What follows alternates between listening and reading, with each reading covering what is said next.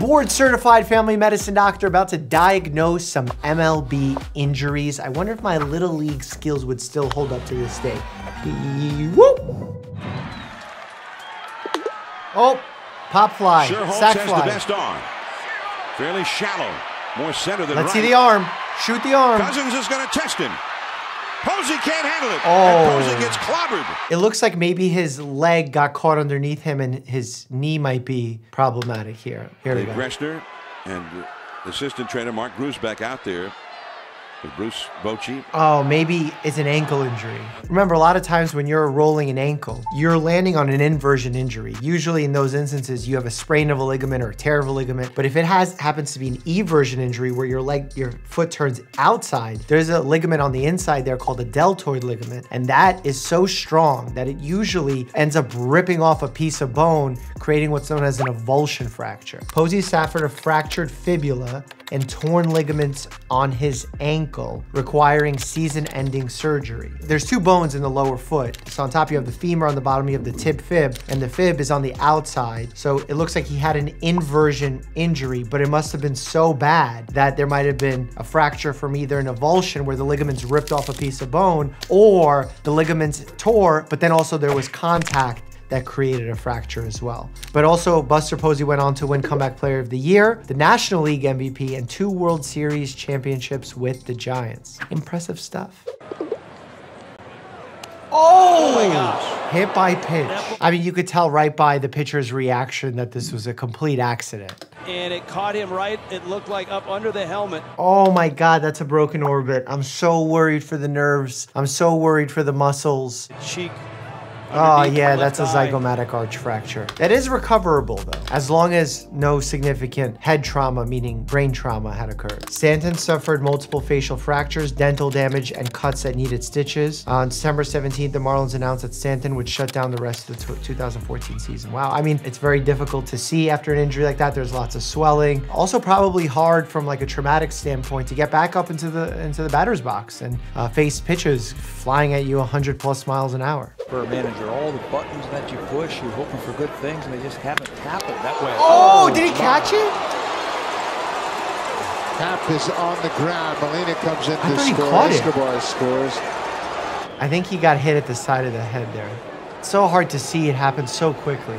It's so important to put patients on a brace like this to protect at least the cervical spine so that you don't move it when the spine itself is unprotected. Remember, the spine sits within a vertebral column that protects the spine. But now if there are fractures and loose bony fragments in that area, that could potentially create a severed spinal cord. And that's obviously very devastating because the higher up a spinal injury occurs, where you have, like, let's say, a complete tear, the more likely that you are to become further paralyzed and potentially to the point where it could be so high that it could be lethal. According to ESPN.com, had been placed on a 15-day disabled list with a skull fracture behind his left ear that doctors believe will heal on its own, as well as a sore right knee that he tweaked when he dropped to the ground. Wow, so there's a little area in the back of the skull here called the mastoid process. Not related to this, but what's interesting about the mastoid process is that if you have an ear infection, let's say an inner ear infection or a middle ear infection as we call it, if untreated, can actually progress in some instances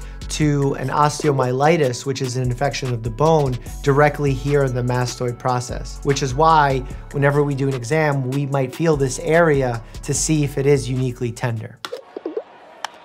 Ground ball right side. Chris Johnson's got it. Oh no, Jason What Gurley happened? is down. Oh my God. That's the problem with a lot of these shoes. Whenever you're trying to change direction, they can get stuck in the ground. He was hurting all the way over there. Interesting. I wonder, like there was no misstep. He was hurting all Was it the a way stress over fracture that his foot looks pretty loose there. Atlanta Braves closer Jason Gurley suffered a torn Achilles while running to cover first base during the 9th inning against the Colorado Rockies. The issue with not having an intact Achilles is you have no control over your foot, so your foot's essentially dropped. When a patient comes in and if we want to see if the Achilles tendon is intact, you essentially squeeze the calf, and when you squeeze the calf, you should see the foot flex. And if you're not seeing that flexion and the foot moving from squeezing the calf muscle, that's considered a positive Thompson test. You would suspect that there is a tear, either a full tear or partial tear of the Achilles tendon. Look in, get my sign.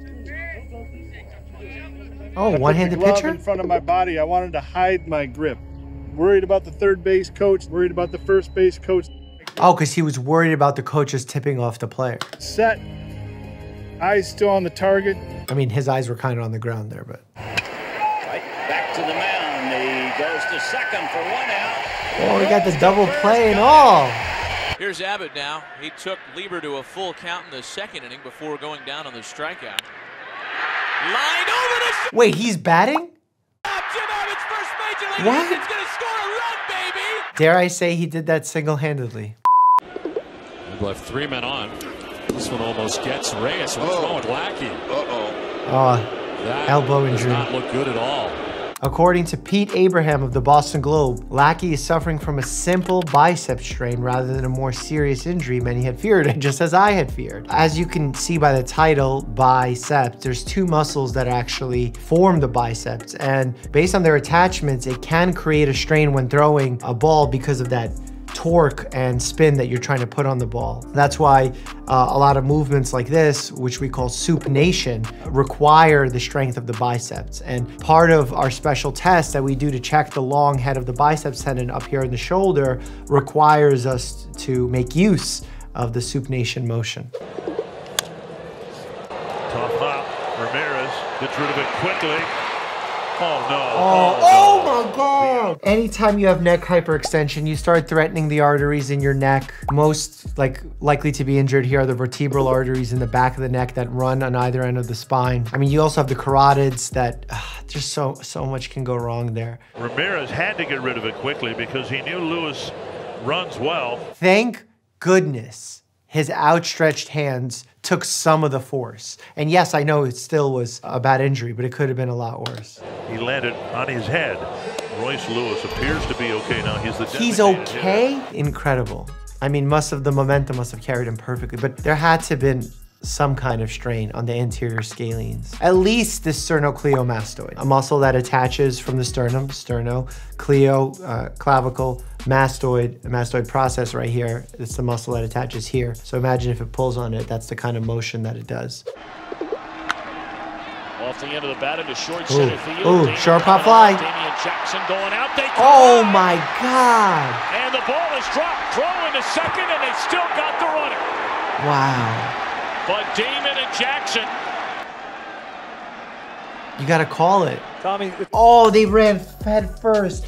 I have been a witness to these types of head-on collisions during soccer matches where both people went up for a header, and that clunk, that sound, nothing can prepare you for hearing 2 skulls just crack against each other. And even the injury is initial when they bump into each other, but then when their heads hit the ground, that's also the secondary injury that could be equally as problematic, if not more. You gotta remember, the brain sits in a soup, so when you rattle it one way, it's gonna come back the other way. It's called a counter-coup injury. Johnny Damon was on the ground for 9 minutes before taking off. He had a significant concussion, but was alert awake when he was taken to Highland Hospital. Thank goodness, because those types of injuries can become really problematic. There's all sorts of bleeds that can happen in the brain, both epidural and subdural, depending on which layer above the brain is bleeding. So very lucky that this turned out this way. Ellen, for years, the Giants held out. Sam, you just put Giants. A lot of injured guys? No, this is Mac unfair. Williamson would be their next star outfielder. Put the Padres in here. They just had the Padres. He had it. Oh, You're lucky you don't break your neck. I mean, It was hard to watch. Oh, wow. Williamson running full speed after a foul ball, tripping over the bullpen mound and into the sidewall. He suffered a concussion, and he says the effects of that head injury still linger. You know, concussions effect can last a really long time depending on the severity of the concussion, your genetic predisposition, how soon you have another concussion or an injury to the head. This is why we really try to discourage athletes from returning to sport too soon. The way we judge between an appropriate time or too soon is based on symptomatology, how they're feeling, how they're performing. So if you're back to normal, not having symptoms, that's a good sign that you're good to return. But a lot of athletes will sometimes hide those symptoms in order to return sooner, putting themselves at risk for a more serious injury down the line. Off the end of the bat, pool shot. Can anybody get to first? Machado's going to beat everybody. Beckham went over to get it. Machado fell down. Did he turn to second? They're going to tag him, but he's hurt. Oh my gosh. Remember, through mechanism of injury, we can oftentimes see and predict what the injury is. Based on where the force is coming from, where the body weight is going, we can see which ligament or muscle or bone is affected. Could be a terrible triad type. It looks like his ankle is really bad. Of the bag and his knee went inward. He suffered a torn medial patellofemoral. Wow, okay, so that's really unique that that happened for him. And the way doctors make this diagnosis is a few ways. One, we're looking at the mechanism of injury. Two, we're confirming with the physical exam. And then three is imaging, specifically MRIs. And a lot of times you'll see people get x-rays first. In some instances, that's due to insurance companies saying you need to prove that there's no bone issue. Remember, x-rays only look at bones, whereas MRIs can look at soft tissue, connective tissue, like ligaments, tendons, etc. So we'll get the x-ray, rule out any bony pathology, and then move on to the MRI showing us the soft tissue injury or potential injury. This is a celebration, so I don't know how this is gonna go wrong. What is happening here? Hopefully Edwin Diaz isn't really hurt. A lot of times what we don't realize with athletes is towards the end of games when celebrations are more likely to happen, there's a high level of fatigue, especially in the supportive and protective muscles. And when there's that high level of fatigue, you don't have the same shock absorption, protection from injury, natural reflexes that kick in order to prevent further damage from occurring. Mets general manager Billy Epler announced Thursday that Diaz will undergo surgery and is likely to miss the entire 2023 season. Diaz suffered a complete tear of his right patellar tendon. The issue that I see more so in younger athletes that the patellar tendon starts to impact is something known as Osgood-Schlatter disease, where the patellar tendon that attaches to the tibia actually pulls on the bone so much, and while that bone is developing and is a little bit soft, it creates an inflammatory pulling effect on the bone, leading to inflammation and pain within that bone. It's a condition of adolescence, but I've seen it continue into early 20s for some of my patients, especially ones that are more likely to be physically active. Here's the set.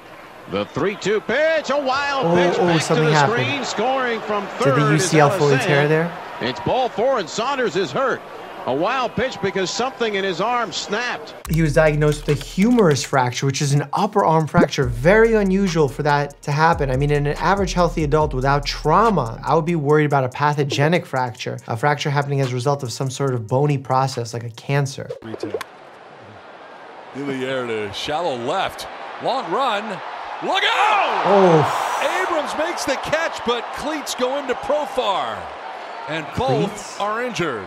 Jerkson getting looked at, his jaw. Oh, God, knee to jaw. And the knee is such a strong bone. The knee is actually not a bone. It's the femur meeting the tibia, sitting with the patella on top of it. The San Diego Padres announced that outfielder Jerkson Profar has been diagnosed with a concussion and a cervical neck strain after colliding with a teammate. A cervical neck strain is just the musculature of the cervical spine, which is the top portion of the vertebral column. Remember, the vertebral column is made up of the cervical spine, the thoracic spine, the mid-spine, the lumbar spine, the lower spine, the sacrum, the really lower spine, and then the final coccyx, which is the tailbone. We used to have vestigial tails, but we outgrew those.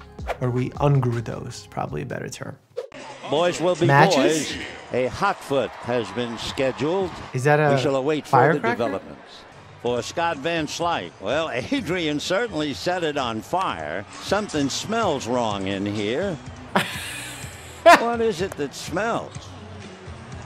Ah, now we found it. Don't light your teammates on fire. That's good advice. A burn, especially in that area, is going to make it really tough to do anything on the field, let alone run or pitch or anything.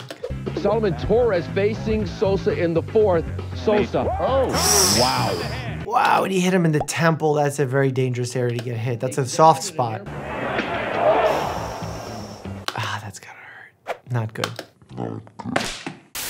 Adam Jones inadvertently damaged some pretty expensive equipment. The mid-home RoboCam is out of commission. Wham! Oh, that's got to be a TikTok. Someone make that into a TikTok. You know, when you post a video and everyone's thinking that they're watching really intently, and then boom, that always messes with me. How about reacting to NFL injuries with the Brandon Marshall? Click here to check that out. And as always, stay happy and healthy.